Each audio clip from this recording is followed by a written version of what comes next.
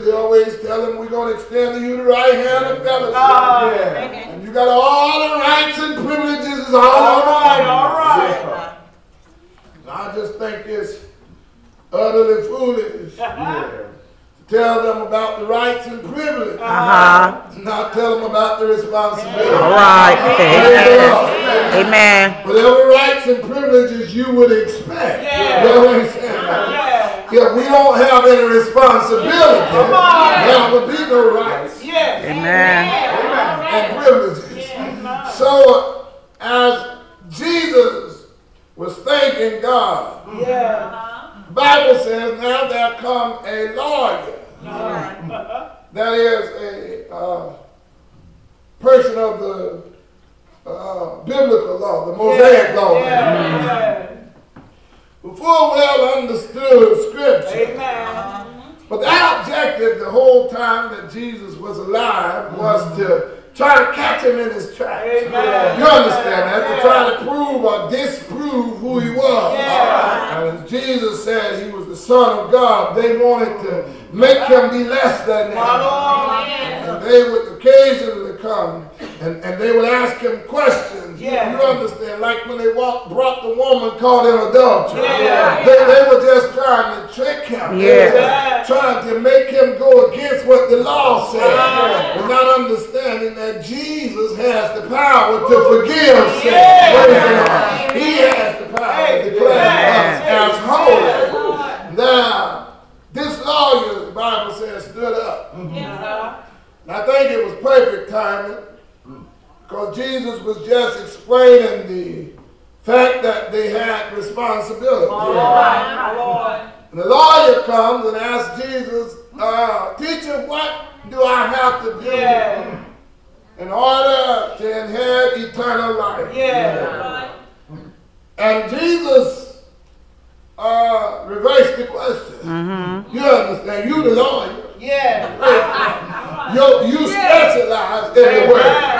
What does the Bible say? How did you interpret? All right. So he goes on to tell Jesus, you know, the Bible says, Lord, the Lord thy God, with all your heart. You understand? And with your soul and your mind. And not only that, but also love your neighbor as yourself. And certainly you know that there were many laws. But the ruler did like most of us do. We only want to talk about our good part. We only want to put our good foot forward. And anything else, we have to talk about somebody else and how bad they are. You work with people. They're not going to do anything good. The way they look good is by making you look bad. And church folks some kind of way think that as long as you're better than somebody else, you understand that you can please God. But the objective is not to be better than somebody else. You got to be better than yourself. You got to allow him to make you over. Allow him to condition you into the person that he designed for you to be. And you cannot do that as long as you're looking at what other folk are doing and trying to say, as long as I'm better than them, I'm all right. You understand that? I've known folk for years in church who they wasn't on faithful at times, but they wanted to make sure they put more than you do. You understand? And Jesus addressed that with the widow and the mite. The Bible said he was standing over the treasury and looking in. It said all of these rich people out of their abundance have cast in much, but this woman put in one mite. And if you understand percentages, what he was saying was they put in a lot, but they could have put in a whole lot more. Most because a millionaire gave $100,000 to the church. Praise the Lord, somebody. All right. You got to put their name on the church. And name the fellowship hall after them and all that foolishness. Praise the Lord. To whom much is given, much is required. Amen. And if you want, you understand, if you want to just give 100 or you want to give 10, God can fix it where that's your time too. All right. But we have become a people that merely compare ourselves to one another. Yeah. You understand that, don't you? Yes. And when we get saved, we watch folk who say they're saved. And if they do certain things, Come on. and they're saved, then we saved too. All right. They do it 5 days a week. We ain't doing it before. Y'all understand? Praise the Lord. You understand? We just measure ourselves by one another. Yeah. But God's word, y'all understand? It's not of such that we can measure ourselves and come near God's word by measuring ourselves to one another.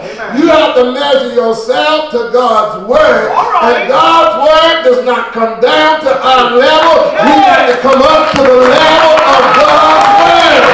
Amen. I don't care who says Amen. it's acceptable. I don't care who talks about being acceptable and who talks about understanding people. I do understand people. Amen. To the extent I understand. Some people are saved and some are not. Some folk will go to heaven and some folk will go to hell. All right.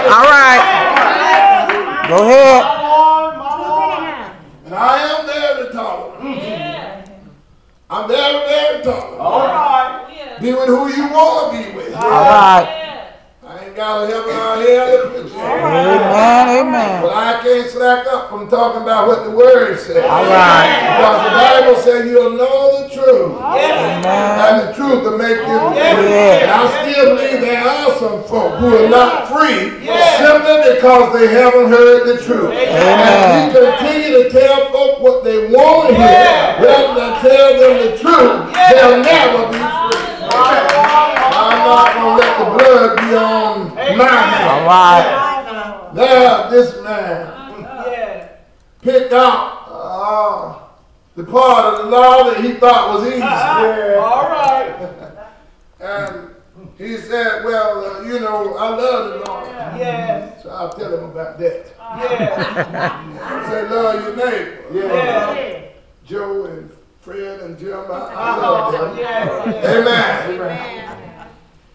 And Jesus said, well, if you do that, you do well.